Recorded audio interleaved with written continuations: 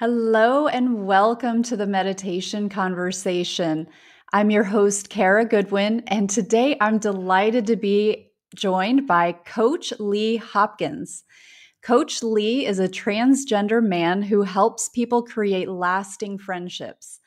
After struggling with loneliness most of his life, he's tried various ways to resolve it, including moving across the US to find his tribe and fit in. He's learned that the key to creating meaningful relationships is not fitting in or finding your tribe. It's about attracting your vibe. So he'll show us how this is possible for everyone. So welcome, Coach Lee. I'm so excited to talk to you today. Thank you so much for having me, Kara. I'm really excited to have this conversation too.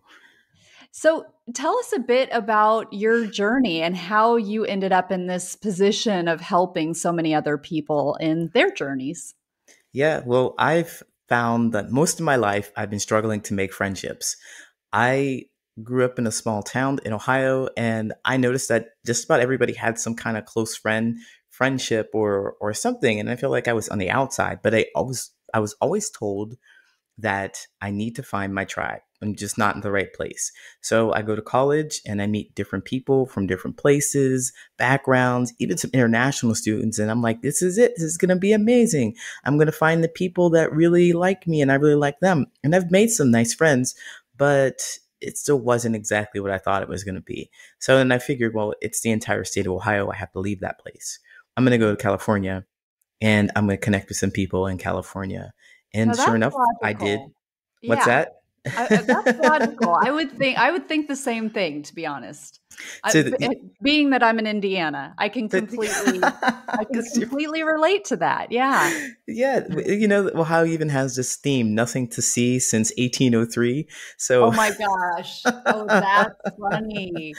don't don't come for me, Ohioans, please. But I went to California and I found the same thing that I found in Ohio.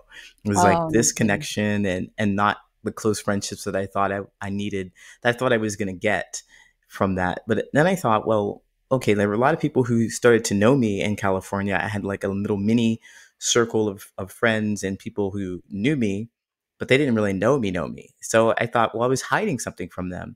And I thought it was the fact that I wanted to transition, but I didn't know how to talk to people about that. I was afraid to share that with others. So then instead of talking about it or doing anything in California about it, I just left the entire state. I had an opportunity to leave. So I moved to Chicago, where I am now. I met the trans people, the queer people that gave me the language to put into to make this transition reality for me. I had the job that paid for the transition. I had everything that I needed. Even Caitlyn Jenner was coming out at this time, so I had all the acceptance and I make this transition, and I still feel absolutely lonely. I feel terrible. I feel like I still can't be my authentic self with people. I started to hide the fact that I was trans, and I just felt so just like what's going on? What's going on here? mm. And so I realized that I didn't have the answer. The only thing I really knew was that I was the problem and I wasn't making the friendships, but I didn't have the answer. So I went to therapy to get some insight, and I discovered that there is something that I'm doing because I'm in charge of my own behavior. I'm in charge of my own feelings and how I show up in the world. So there's something that I'm doing that might be causing disconnect with other people. And once I figured out exactly what it was, I was like, this is great. This feels great. And so that's how I got into coaching. I felt that for myself. I started to connect with other people. I started to be more open, and there were specific actions and behaviors that I was doing. And I realized that I can share that with other people because it feels so great. Why not share it with other people? Everybody wants to feel connected and less lonely. And so this is why Mm. I just can't stop talking about it. That is amazing, and I really commend you for doing that work because it's really brave to be Hmm. like, "Wait a minute, okay." It's so much easier to be like, it's them, it's them." Oh, It's yeah. the outside, it's where I am, it's it's my family, it's whatever. Hmm. And it is like as we continue to grow, I mean, in general, just across the board, whatever it is that we continue to bump up against, in our life and our journey, it's so easy for us to be like, here it is again. Why are people so like this? Exactly. And then it's like, wait a minute, to be able to have the maturity and the commitment to your own, to creating the life that you want. Mm-hmm. it, it's so important. It's so brave to be like, wait a minute, I need to turn this focus in, I've got to look inside Mm-hmm. of me and make some changes in here. So it's really, Absolutely. really commendable. Is there anything that you want to share in terms of kind of what you needed to, what sort of was kind of that clicking point, that aha, where it was like, oh, this is something I can do within me to change the external in terms of being able to connect with people easier? Absolutely. It was a process to try and figure out exactly what that was. I just knew initially from therapy that I had to do something different. And I thought I was doing something different from moving from Ohio to California to Chicago.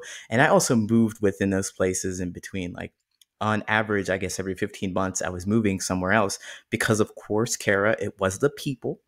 Everybody Yeah. else was causing my problem, Yeah. not me. Right. Everybody else. So Yeah. I was like, well, what could I do differently? Okay, well, I'm not moving again. Chicago is like the second largest city in the United States. I'm not moving again. There's no reason for me to move again. What am I doing? What can I do? What can I change? And it started with the little things. I'm telling you, the really small things that changed. Like, well, one thing I was doing was moving from place to place to place. And when I started to really put it together, I'm like, well, I never make my place feel like home. Why didn't I Oh. do that? Why don't I put some pictures on my wall and start believing that I'm going to move out right away? Then something else I don't do. I don't cook for myself. I'll cook for people if I know they're coming over, and I might try and find something extravagant, but I don't treat myself well. Maybe I can do something about that. And it was like the unsuspecting things that made me feel better about myself so that I can. Ooh, the unsuspecting things. Yeah, it was like just Ooh, the little mindful things that I've done for myself, and it made me feel yeah. better about myself. And that made me feel like people saw me better, or I felt better about talking to other people about me because I felt more comfortable with myself. And it was just one of the things that I did for myself. So it was a change within. It was all directed at me. Like no one else had to do anything different in my life. It was me and the way I treated myself, and I felt better about myself and the connections that I made or talking to other people. I felt better with that. And so that in therapy also having somebody being able to help me process and see that with me um, helped me prepare for one of these big events that happened in my life because I realized that I was just afraid of rejection. It was rejection I was afraid of. So I ran and I ran and I ran and I ran and I tried to make sure that I would create a space in which no one would reject me. So I turned into a people pleaser and realizing that I don't want to do that either. That doesn't feel really comfortable or connecting. And so I'm going to get to this big change that happened in my life where I transitioned. So this is the story. I've already transitioned. I am as you see me now. I was as you see me now. This is about 5 or 6 years ago in Chicago. And I'm trying to make friends. And I have a new positive mindset. So I go to a comedy club and I'm very excited. I'm like, I'm going to meet somebody. I'm going to make friends. We're going to have a great time. And I meet somebody. I talk to them and I lean the conversation towards LGBTQ stuff because I'm curious if they're comfortable with me and so forth. And they had mentioned that they've never seen a trans person before. They don't understand the process. They have no idea why anybody would ever want to do this. So I thought, well, we had a great experience in the connection together. We've been talking for the last 20, 30 minutes. And so I'm going to open up and be authentic to you. I'm going to share my authenticity and I'm going to fill this knowledge gap for you. And we are going to be best of friends. So I tell him I'm trans, like excited, waiting for his response. And he just kind of, something went off in his head, like alarm bells or something. And he was just like, oh, and he retreated. He was gone. He left. He said nothing else to me.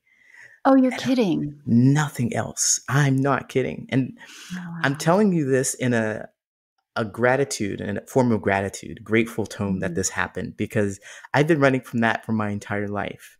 And there it was. It happened to me right in front of my face. And I was absolutely devastated at the time. But it was important for me to have that experience. It was important for me to have that experience because I didn't want to I didn't want to take care of him, and I didn't want to to try and create this friendship that he didn't want. Like take care of the fact that he had feelings about this and try to change it and convince him that I was a good person and so forth. You know, some of the I just didn't really want to do that, and neither did he. He didn't want anything else to do Yeah. with me. And in my desperation, I would have thought that I wanted to change. I would have in that back at that time, I probably would have dropped everything and tried to talk to him and try to change myself for him.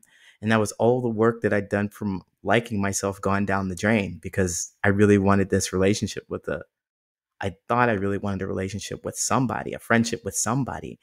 And having them reject me flat out like that was painful, but I just didn't die. So I learned from it. It was okay. It was okay. So I think, Kara, the big part of getting coaching and me helping people is working through that piece right there, because that piece is very necessary for us. And any experience we have is to learning to deal with rejection and seeing the benefit, the gratitude of having the rejection. That is so insightful. So it's interesting. I mean, you faced your biggest fear, really. You had, like, and it's amazing that you have that. You know that you're able to cultivate this gratitude for it. It's so healthy. Hmm. Um, it's interesting to hear you talk about how you didn't feel the desire to change him. I'm curious about how you were able to like process that within yourself, or how that made you feel, and how long it may have made you how long it may have taken you to get over it, or not to get over it, but like to Hmm. get to the point where you could be grateful. It took some years because I'll tell you the truth, Kara. After the show, I was absolutely devastated. I was in a mix of sadness and anger. And here I Mm, leave the club and I try and laugh. It's a comedy show, so we were at intermission, yeah, and I try to laugh and I try to be like, oh, blah blah blah, and then but I leave and I'm angry. I'm angry. I'm frustrated, and I'm like, I bet. just Yeah. oh, here I am moving from place to place to place. And again, it's these people who don't want to see me and my authentic truth and care about me. Nobody likes me. And I just hate everything. And it took some talking and some reflection and deep thought to get through that. Because after I had this intense emotion, the feeling of rejection, the sadness of letting go of the fact that I thought I made a friend, this thing that I've been looking for decades. I thought I made somebody close. Well, was gonna because I changed my mindset. I did the thing that was different. I did what was different. I Mm, changed my mindset. I went in and I talked. I was upbeat, and boom, I get rejected, and it's just. Ugh. But I realized that I don't want to. I really don't want to change that person, and they don't want to change me. I don't want them to change me.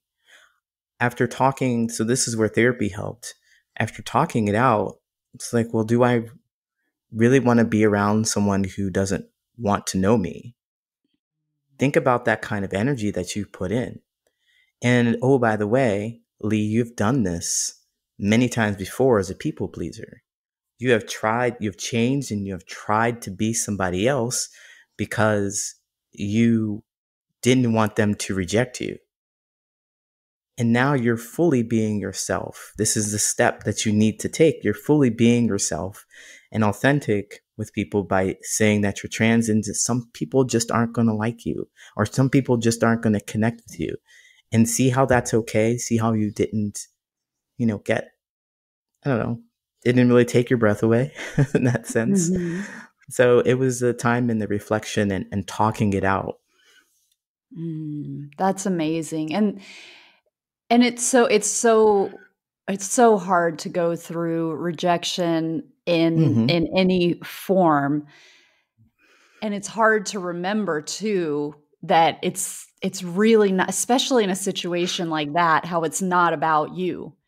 You know what I mean? Right. Like you represent Hmm. something that they haven't been able to reconcile within themselves. And it's so hard. I mean, it's because it feels so personal. It's like, oh my God, Hmm. they don't like me.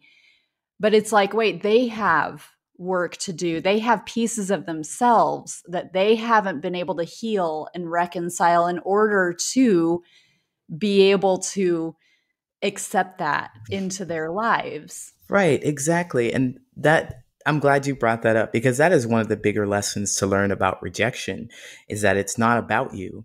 And Mhm. because they have their own experience to go through, like if we go back to the exchange and we look at it now where I'm feeling more healed than perhaps they are because it was years ago. That might have been an experience that was just absolutely jarring for them. But of course, I think maybe of course it was. They didn't say a word to me. They just left. It was a feeling that they couldn't express to me. So I think it wasn't about me for sure. Whatever happened, it wasn't about me. But because I went through this process, I can appreciate that when I have to reject people, when I have to do that, I know because I was in their shoes. I was the person rejected. I know when I have to say no to someone, it's not because of them. It's because there's Mm. something going on with me. And whatever pain that I think I'm going to cause them for rejecting them, they will learn from it. They will get Mhm. over it. Like get over it, but they will learn from it. They'll come to a place of gratitude like I did. It's Mhm. necessary. It's necessary to happen. It's necessary for me because I don't want to whatever I have going on with me, I'm not going to try and project it on them. There's something going on with me, and I have to honor that and be more conscious of myself. Well, and I'm sure that it definitely, I can't imagine that it wouldn't change the way that you interact with people when you do need to say no. Rather, Absolutely. because you've got that extra compassion. I mean, that's the thing that happens when we go through trauma, when we have had our own experiences of rejection or of abuse or of, whatever it is that we're carrying that was so difficult for us. When we're put in a position where we have to deal with somebody where we could go the way, could because how many times do we see it where it's like, oh, well, somebody rejected me because they saw me as a threat or different or whatever. Hmm. Now I see that in somebody else, so I'm going to make them feel the way that I felt. Now I've got the power now the roles are reversed Hmm. somehow, and they're in a vulnerable position, and I could choose to flee, to reject them outright, to make them, because then now somebody else, now it's not me feeling that Mm. way, it's them. But it's like when we've gone through that so often, we don't have that inclination. It's more of like, oh, I've been here, and let me make a different choice so that person doesn't have to go through what I went through. Absolutely. Absolutely. Like feeling that and recognizing that you feel that. Recognizing that you feel like, oh, this is a pattern of behavior. I'm here again and I Mhm. want to try and do something different. Like I've noticed that this has happened to me. And so I want to make it different for this person. And what can I do to make it different for this person? And how does it Yeah. feel for me to make it different? So I definitely do my best to use my words to leave people with some sort of closure, I suppose, if Mm. I have to reject them so that they can understand that, dude, it's not about you. It's really about me. And Mhm. I'm least at the very least, I want to show some compassion to you. I don't want to try and hurt you. Right. Yeah. Yeah. So I'm curious about when we've touched on this a bit, but I don't know if there's anything more you want to talk about the ways that becoming a transgender man has made things easier for you, and in what ways it has not resolved what you thought it would resolve. Well, it made things easier for me in the sense that since I'm a really curious person, I had the opportunity to live life as a female and as a male. Mhm. So I've had interaction with people who treated me differently because I was a cis woman, but also a cis male. So I remember sitting, this is just a random thing that popped into my head, but I had a corporate job and I sat in I was on the team and I was the only female on the team before I transitioned. So I'm sitting in the room and I remember saying something and nobody heard it. I don't know why, but none Wow. of the guys heard it. And then some other guy says the same thing. And everybody's like, oh, it's a great idea. It's a great idea. Oh, And I'm like, geez. what? Yeah. What? Yeah.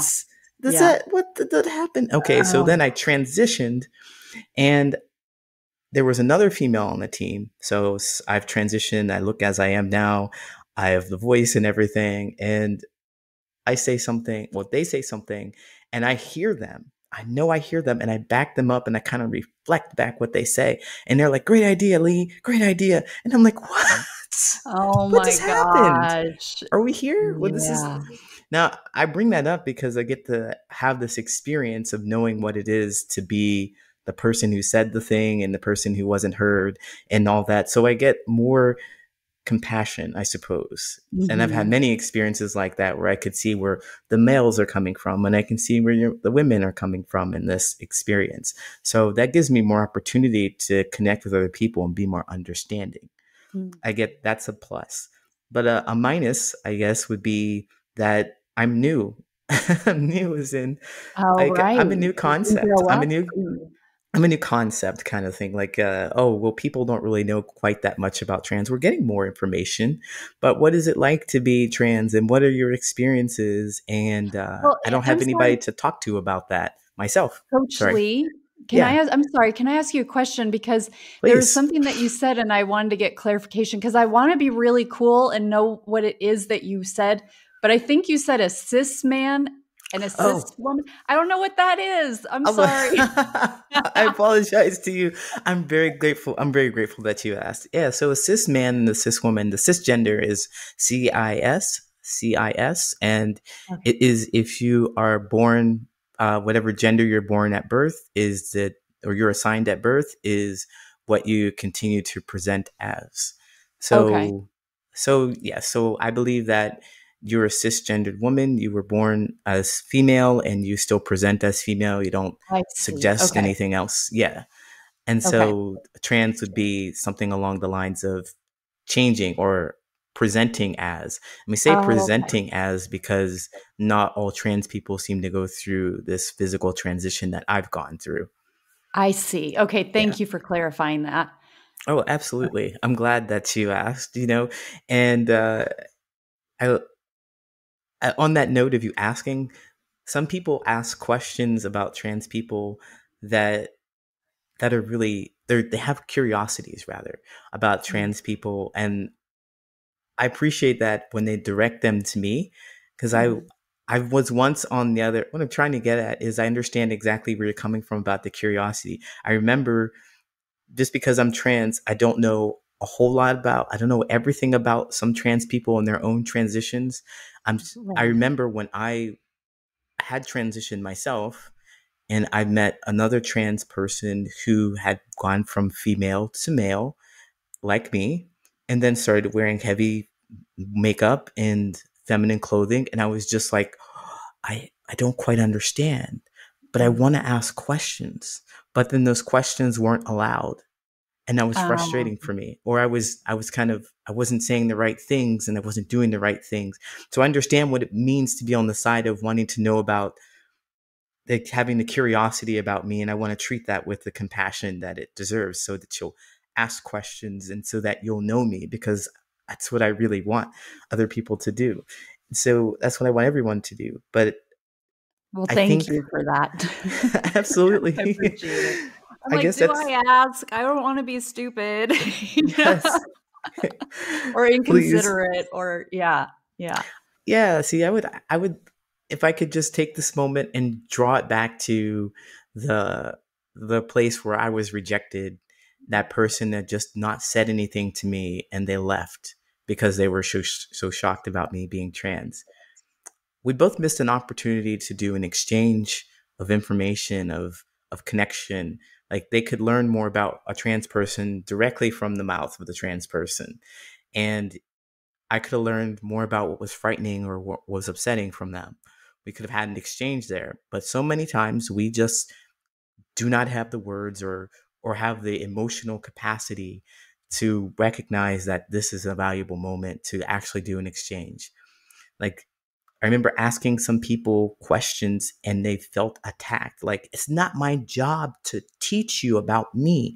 But I'm like, it is a wonderful opportunity for you to share. Why don't you? Mm, Please do. yeah. I'm Yeah. curious about you. Yeah. And so I felt like that compassion is something that came even more transitioning, because I started to have more questions about people who were like me, but getting rejected by people who were like me, as far as being trans, and then as far as being a Black person, and then as far as anything else, we feel that kind of rejection. But there's always a wonderful opportunity for us to learn about each other, to share that information. But it only comes if the opportunity only comes if we're willing to share and have that emotional capacity for it. Yeah, thank you for that. I think that that is so important, and I think that we can be very clunky in our discussions because one, it might be that I mean, of course, there are people who are insensitive and they don't mean well, but I Hmm. think that so often people do mean well, but we can contort anything to if we want to be insulted or whatever, then we can find that, in not just in the LGBTQ community or anything. I mean, we can find that with anything. Or we Absolutely. can choose exactly what you're saying, where it's like, okay, that wasn't the best way to say it, but I'm gonna go with they just don't know better yet. And I can help them to give them the experience of connecting and kind of highlighting like, wait, we don't say that, or that hurts my feelings because of this. And it's kind of easy to say that in a neutral, when we haven't been triggered and we're kind of talking theoretically, Hmm. but I think that I see this so much across the board, just in general, where it's like we want, it's like we could somebody hasn't said something in the right way, and I do this from time to time. I This is done to me where it's like, well, I could that's could be kind of Yeah. insulting, and but let's just say, that I've done that too, where like I didn't mean it the way it came out, but it came out really like Yeah. clunky. And so I do think that if we can extend the benefit of the doubt in general, if we can practice that within ourselves to say like, okay, let me just kind of extend and try to meet them and kind of Yeah. err on the side of grace and the benefit of the doubt. Um, Absolutely. Yeah, I really like this word clunky, because the mechanics of the situation, I mean, it's not going to be smooth, because a lot of people don't we don't have the same experience. We don't Mhm. have the same words and the same feelings about the things. And so I think allowing for some of that clunkiness to come through and not being afraid of it, like being able to hold on to myself and my feelings and recognizing that, oh, okay, they don't really have the right words or they don't know how, but they're curious, and I'm going to help them understand my experience, because they are asking, they just don't know how. They just don't. Yeah. Yeah. So, I mean, Yeah. they just don't know. Of course they wouldn't know. Of course they wouldn't know, because they don't really know us. So Right. they're asking. Yeah. Yeah, and for everybody, it's like somebody's just got their frame of reference, and it may be that, they've had a lot of experience but we all hold our own pieces of this bigger puzzle of what's happening here. And Hmm. so everybody has the opportunity to know really well and dive deeply into certain areas of life. They may know a ton about animals and or insects, or I mean, just like because that's where they've spent their time and their energy, and they've like really gone deeply into that. But then if you want to talk about like space, or whatever, it's like they have no idea about like different galaxies, or I mean, just as an example, it's like there's only so much time and focus, and it doesn't mean that they don't, that they reject, that there's space or whatever, but they just don't have a frame of reference. Mm-hmm. Um, so, I mean, just to make it like a very benign example, but it's kind of like if we're afraid if we're afraid that we're going to, say the wrong thing, or we don't want to like get ourselves backed into a corner or whatever, then it's like, well, I better just play it safe and not dive into that topic so that, and then we're just continuing to keep So, that gulf divide. We're going to have this yes. chasm between, the people who know and the people who don't, where it's like, well, I can't get over there because I don't want to say the wrong thing or, Exactly, um, exactly. And then we remain curious and we make up thoughts or we make up experiences about the people who are on the other side of the chasm because we don't really right. know and we're afraid to ask, so we won't ask. Yeah. And we Yeah. continue to be separated. And so, Right. to your point, I believe that it's really important for us to be comfortable with that clunkiness. I love this clunky word. I'm going to keep that in my vocabulary. Good, But I good. love this. I love this because I think it describes it very well. It's just not as smooth, and to recognize how it feels for me to hear somebody ask me a question. And on my lives, I go live on TikTok, and some people ask some random questions about trans people that may furrow some brows or may make people feel uncomfortable, but I treat them as just curiosities, and I will answer them because I feel that I have my own sense of self. And if they ask me questions like, are you a boy or a girl? Well, all right. It may feel like it's a question in bad faith, but I'm not going to treat it that way. I'm going to treat it as if somebody has clunky words and are not quite sure because I have no idea who's on the other side. And I do not want to make that chasm bigger. And I think that's that the key to creating friendships and developing connections with people is to be comfortable with, well, okay, I am me and I have all this knowledge and I'm able to share with you what I can. And if you don't have the correct words that's going to feel smooth, then, you know, you may not want to ask me, but I want you to ask because you have that curiosity anyway. I want to close the gap. I want us to be closer and connected together. And by doing that, I realize that, well, if you don't have the mechanics, like I said, that's okay. But I can kind of filter out who I want to be close to me. So if you're a person who doesn't have the mechanics, that's great. I'm glad to help fill that gap for you, but you can get as close as I want you to. And this is about as close as we're going to get. Yes. Well, this is what I love so much. The overarching message that I receive from your journey is this getting more and more and more into your own center where Mm-hmm. you, like who you are, and then you can stand from, I mean, it's like kind of making me a little bit teary, but like you can stand in that, and then you can own like, okay, you're stronger and stronger and stronger in who you are, but it's first standing in who you are and like Absolutely. knowing this is me.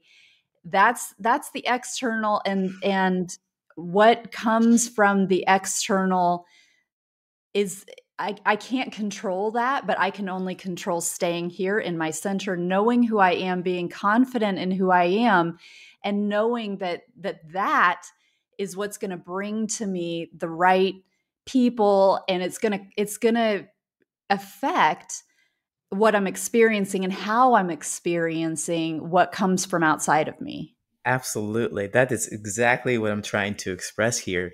And I think that it is the sense of self. Like, stop worrying Yeah. about what other people are thinking, how they're feeling, and what they're going to do as it relates to how I'm going to feel about myself. Like, if I pay Exactly. attention to what other people are thinking and feeling about me, I'm going to be stuck because there's so many other people and I'll be pulled in different ways and be unsure about who I am and what I want, be reacting to everything all the time, believing that somebody's trying to hurt me when they're just trying to get information. They're curious and they want to know me. So having Mm. that sense of self, it really helped me create connections with other people. And if I could, I would even take it a step further and talk about my truth. And what I believe is my truth and everyone else's truth is different for them. But the truth is your feelings about a specific event, action, or a person. And expressing your truth is how you feel about that event, action, or person, whatever it is. And when we try and hide that, or we feel something, like instantly we feel something, and we keep it with us, and if we're looking around at other people, it's like, is it okay to express this? Is it okay? Is it good? Huh? I don't know. And then if we do express it and people like look at us, no, that's okay. That's okay. You take it back and you put it back inside your chest and you just keep it close to you. You keep that feeling, that truth close to you, but really it's the truth of who you are. And that will always come out. You have to get an opportunity to express it and let the world respond to it. You might want to Mm. change how you react or what you do, or maybe change who express your truth to. You might want to change who you express your truth to, but it is always your truth and it always is yours to express. We get in trouble when we start denying that.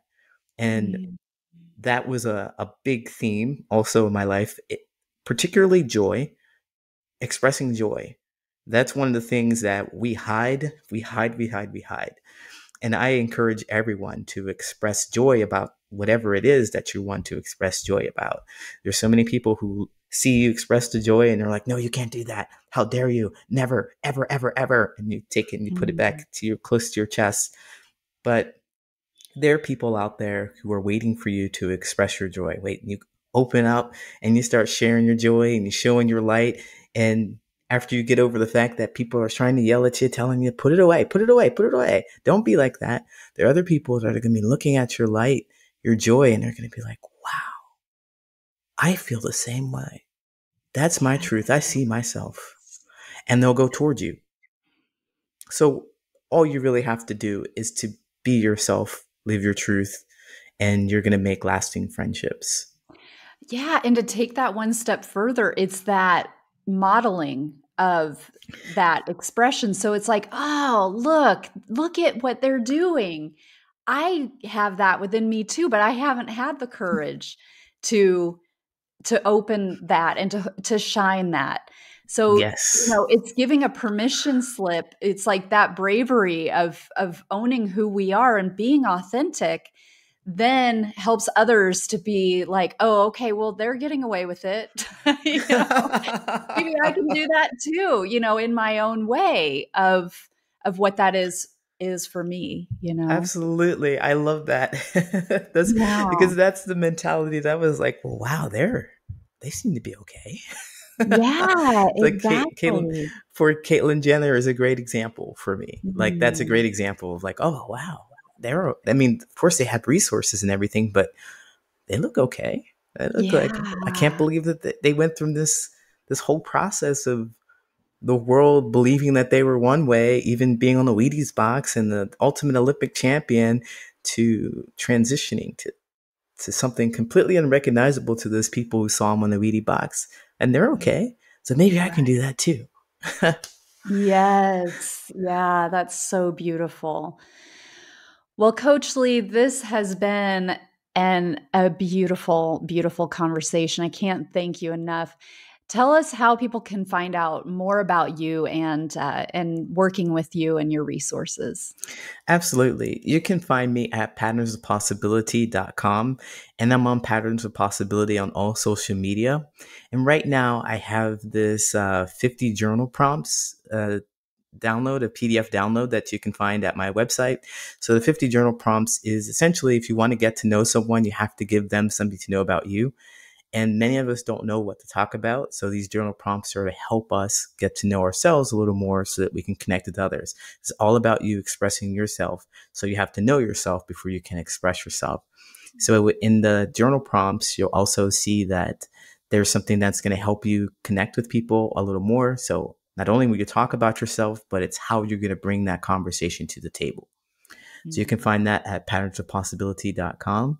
And again, on all social media at Patterns of Possibility. Oh, beautiful. Well, I have just loved this so much. Thank you. Thank you for being here, and thank you just for everything that you're doing. The path that you have walked, I know has been a difficult one. Um, but the work that you've done on yourself and that you're then expanding that out to be able to affect so many people is really a real gift. So thank you so much. Thank you so much, Kara. I appreciate that you modeled the behavior to asking the kind of questions that might be scary. So thank you again for having me. Thank you.